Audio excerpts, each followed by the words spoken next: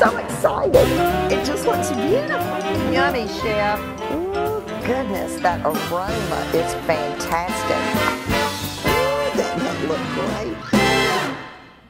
Hey everybody, I'm Vera Stewart and welcome to the VeryVera Show. You know, Augusta, Georgia is full of talent and you're going to meet another talented young lady here today.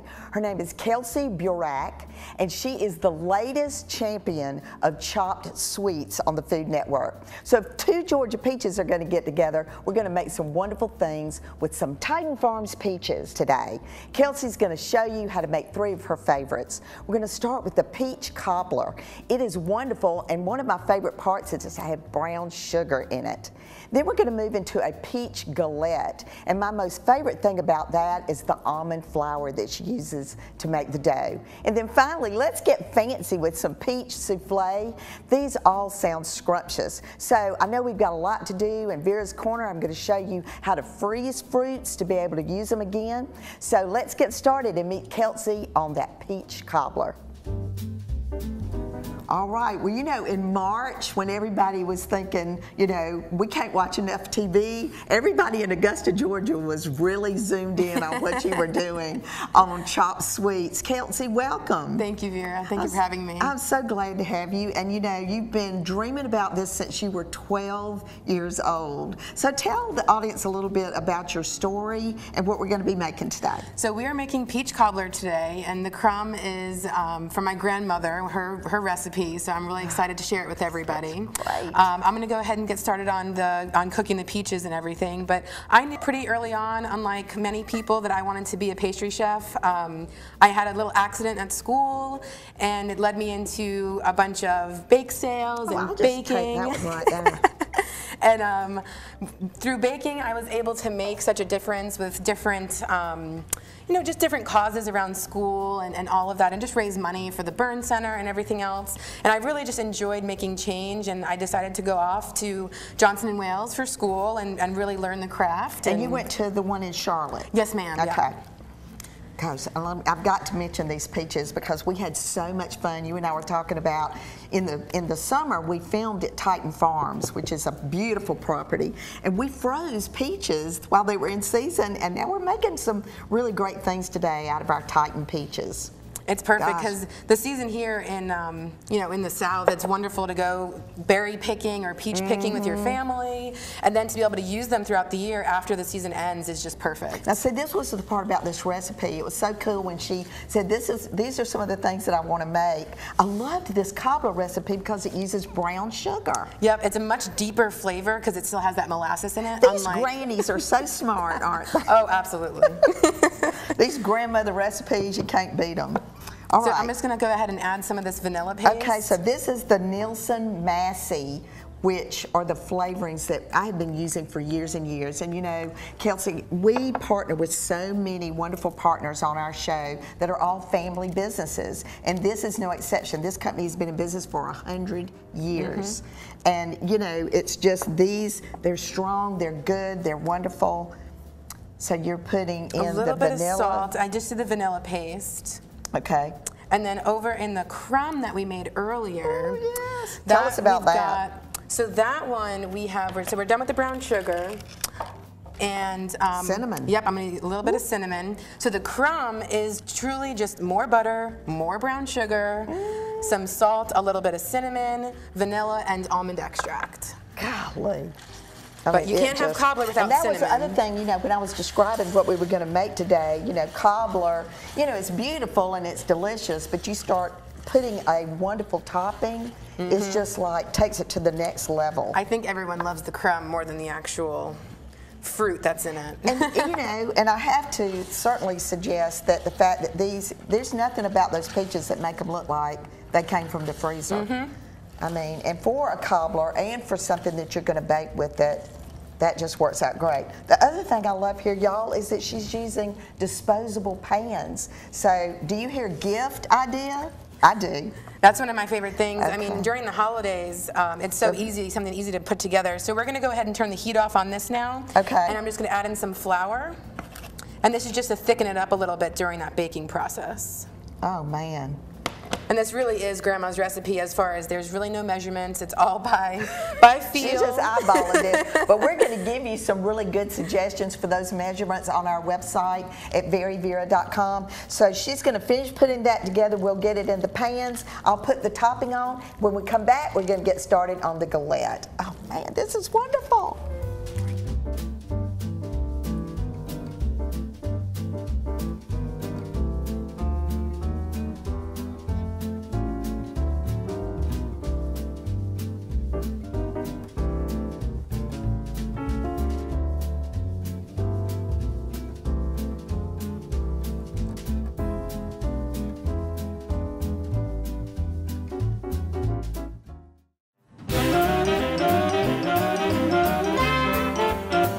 All right, welcome back everybody. If you're just joining me, I'm in the kitchen. We're making wonderful recipes with peaches. I'm with Kelsey Burack, and we are having a great time. She is the champion from Food Network's Chopped Sweets. She's an Augusta native. And tell us what we got going on here. You've been busy. Yeah, so this is our galette dough that I'm going to go ahead and transfer over to this sheet pan right now. Okay. I made that earlier. We had some flour and almond flour.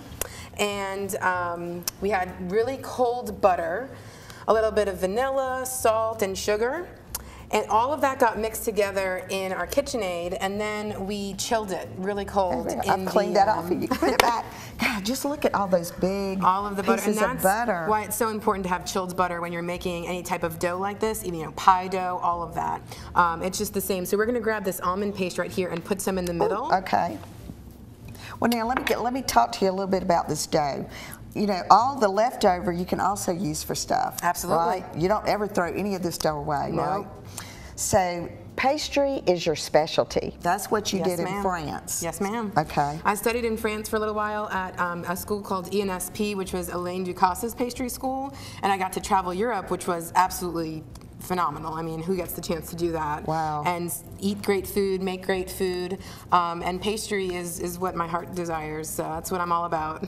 Well, and getting into the program at Johnson & Wales was very fortunate too. Absolutely. Because I mean, that experience, I use a lot of chefs during the Masters Golf Tournament that come out of that school. Absolutely. Oh, I love lot the way of this interns. smells. If you're an almond fan, okay, tell me when. Oh, you can keep going a little bit more. Keep going, Yeah. okay. Ops. And I'm going to go ahead and start on the peaches, and we're just going to layer those around. Now, a lot of this extra dough is going to get cut off, so we're going to just make it look beautiful in the center. A galette gets folded in a way where you can actually still see the fruit. It sounds so fancy, doesn't it? We had Cobbler, so we've been a little plain. I feel like we're stepping it up every recipe. Every segment we're getting fancier. Oh, gosh. All right, and then, you know, the presentation on this too, you know, when you do desserts, you know, sometimes you're going to go ahead and, you know, have it in a bowl or on a plate before anybody ever sees it. This could almost be the centerpiece. Absolutely, and this definitely is a family style. You can make little miniature ones if you're going to have individual, but we're making a family style one right now. Oh, yeah. Well, I know some families that would really love this. And, you know, I think we're always, you know, we get bogged down on what we always do. Here you go. What we always do with, you know, with peaches. You always make the same thing, peach ice cream, peach cobbler. Let's go ahead but and this get is this different. trimmed up. Okay. And I saw you, I know you're very careful about these knives. Oh, absolutely. You know, sharp knives. Okay, so speaking of that, when you were on Chopped Sweets, that one of the guys on the show said you were a ninja in the kitchen, and I loved that.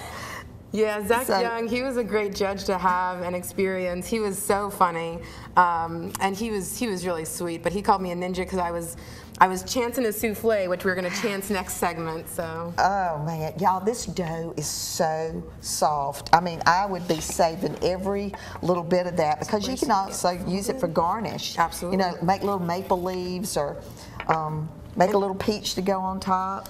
We're just going to go ahead and start folding it, and it really is just almost, you know, your own style, how you can get it folded. And if you see that there's a little extra dough, you can just come back and trim it up a little bit. You know, we mentioned the fact that I wish I could brag that you had come to my cooking camp as a 12-year-old since you got this bug in your bonnet back then. But you know, I think this knack that you have for understanding the process, your recipes, we've talked quite a bit about the fact that you use the metric system. Absolutely. And so in terms of pastry, why is that so important? In my personal opinion, I've used various different types of, measuring and scaling, but metric is just a no-fail. If you can have anybody, show them how to use a scale, and you can give them any recipe, and it's going to turn out the same every time. And as far as you know, Vera, I mean, you can measure a flour with a cup and it's going to turn out differently. But if you have a number, like we did in the cobbler. Exactly. But if you have a number that you have to meet, everyone's going to get it at the same time. Okay, let's sprinkle because we're going to have to go into a break. Okay, so while she's finishing the garnish, let me tell you that in Vera's Corner today, we're going to give some tips about how to freeze these fruits while they're in season so you can use them later in the year. And then we're going to get started on that souffle. This is actually my favorite one coming up. So, oh, that's looking beautiful. Come back with us in just a few minutes. Vera's Corner is sponsored by TaxSlayer. It's your refund, go get it. You know, it's fun to be able to use your favorite fruits in the wintertime. So let me give you some tips today on how to preserve those when they're in season. The first step to freezing fruits and vegetables is to buy them when they're ripe and fresh. If your town has a local farmer's market, try checking out the selection there first. To freeze individual berries or cut fruit, wash and dry the fruit well, then place on a lined baking sheet with the pieces not touching.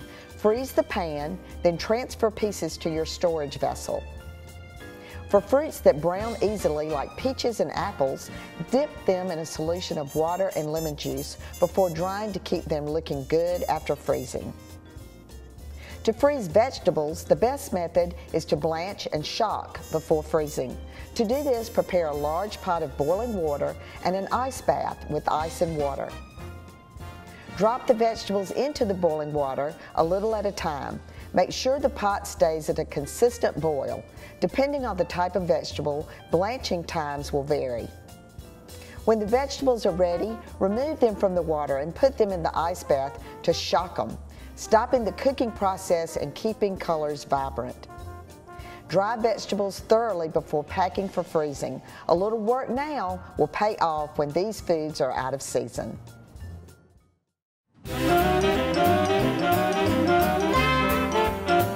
Welcome back, everybody, and I'm so excited about this recipe. I mean, the souffle just sounds so fancy, and you've made it easy for us. Oh, absolutely. I'm going to go ahead and add some vanilla paste to this milk while you go ahead and get the egg yolks whisking. We're going to add some sugar to that, and once you have that together, we'll add in the flour. Well, you know, in Vera's Corner today about how to freeze all the different fruits and everything, I bet there's a bunch of people out there wish they'd put peaches in the freezer this summer, but next summer you can. All right. So and then you can go ahead and add in your flour. And you know, I just love this recipe because it's so versatile. Even if you don't have peaches at home, you can truly put any fruit, any liquor. We're actually going to be using a bourbon today, salted caramel bourbon, which is one of my favorites. Salted caramel bourbon. From the Smoky Mountains, actually local.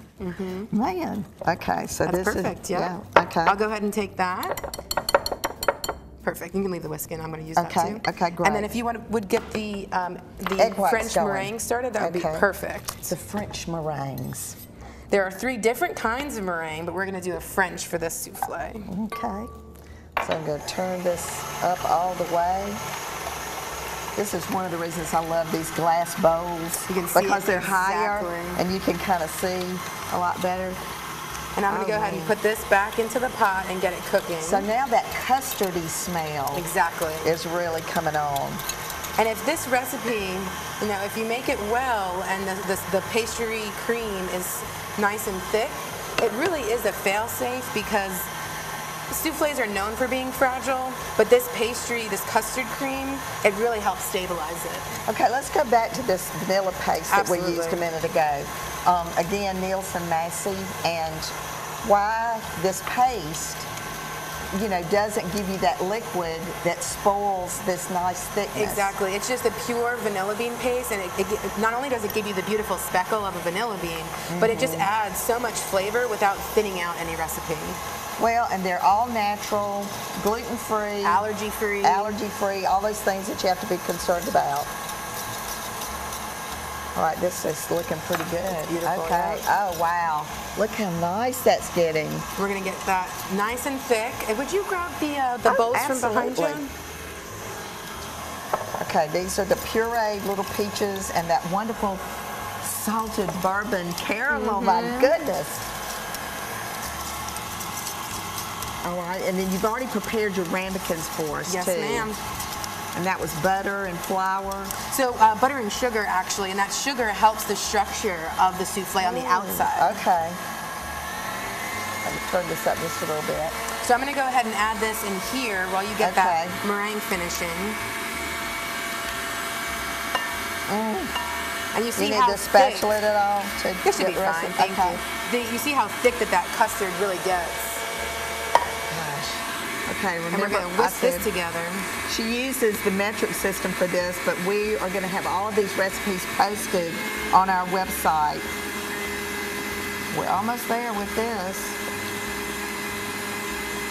And you know, desserts, we've done one that you can cut into slices. We've done one that you're going to just scoop up with a spoon. Exactly. And now this is going to have its own individual serving. Plated. And you do a lot of beautiful dinner parties for folks too, don't yes, you? Yes, ma'am. Private, you know, I might be a pastry chef, but I do love a private dinner every now and then. Well, I got a text message one Saturday night from my son John, and he was at a dinner party, and he said, "Look who's cooking my dinner tonight." It was Kelsey. So that was a lot of fun. They enjoyed it. Okay, is this about ready, you think? Almost, yep. We're just going to wait for that to get to a medium stiff peak right before stiff so that it folds beautifully into these, into the cream. Okay, so and we'll then I'm going to pull these ramekins over. And this is a nice big pastry bag. It's just going to make it easier to get into the ramekins. Okay. All right. Yeah, it's perfect. Perfect. Okay. And then we're going to go ahead. We're tag teaming here. This is when you need to get that young person involved with your grandmama and mama to teach these wonderful skills that both of us learned from our grandmothers. Absolutely. All right, so we're going to have to cut into a hard break, but we're going to finish this up during the break, and when we come back, we're going to show you how to present this beautifully, and we'll learn more about Bottom Line Bakery, which is the new business that Kelsey has going in Aiken. So come back with us in just a few minutes.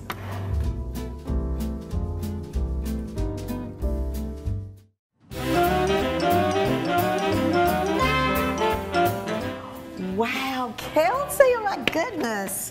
Those are gorgeous. And I've got a little cake stand all ready to go with some vanilla beans. Can you believe this? Your friends will think you are so fancy.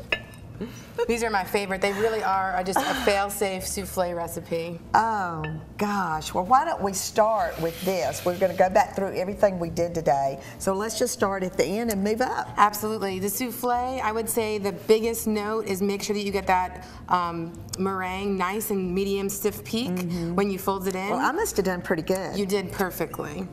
Our cobbler, I would say all the sugar you want, all the butter you want. Make sure to use that vanilla paste for some extra flavor and bake it for a little bit, maybe 20 minutes or so until it starts to bubble and you're good to go. And I love the disposable pans. Absolutely, it's so a perfect gift. So you've got to always gift. have a gift in your freezer. And of course, serve it with some ice cream. Oh, I mean, a la mode is the best way to go. As far as the galette, make sure that it bakes beautifully. You want to make sure that that bottom crust dries out nicely.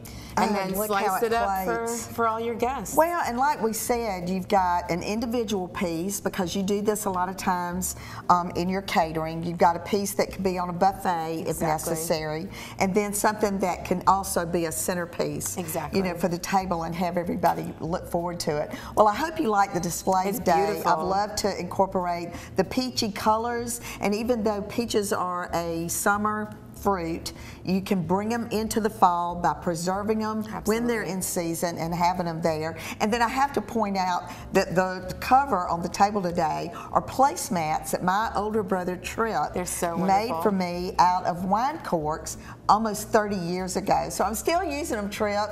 They're just amazing. So, you know, Kelsey, you have been a wonderful guest. Obviously, everybody knows now why you won on Chopped Sweets and what a great experience that was. But, you know, tell us a little bit more about now the next steps for you. So, really excited to announce that I'll actually be opening a brick and mortar. Bottom Line Bakery is the business that I've started, and Bottom Line Bakery and Cafe will be opening in Aiken soon, and hopefully one day in Augusta as well. But I'm just making good pastries, spreading good food. And you know, you tell us about this because your cakes, things that you have put on Instagram and Facebook that you've done, that's your favorite thing. Absolutely. Making cakes, I love making cakes. That is one of my favorite things. Just custom cakes, I mean, they're just so beautiful, and you can get so just artistic with them, and it's edible food, it's edible art. But I do love just doing, you know, catered events and plated dinners and the whole 9 yards. Well, and she's just recently catered for several friends of mine, so please keep her in mind for that. I want to thank you so much for being my guest today. I wish you the best of luck in the future with everything that's going on. So come back next week with us. We've got Brian Hart Hoffman back for the 3rd time. And you know, Kelsey, I always say on the Very Vera Show, no matter what you do it in good taste. You got a lot of great things to look forward to here with these recipes. See you next week.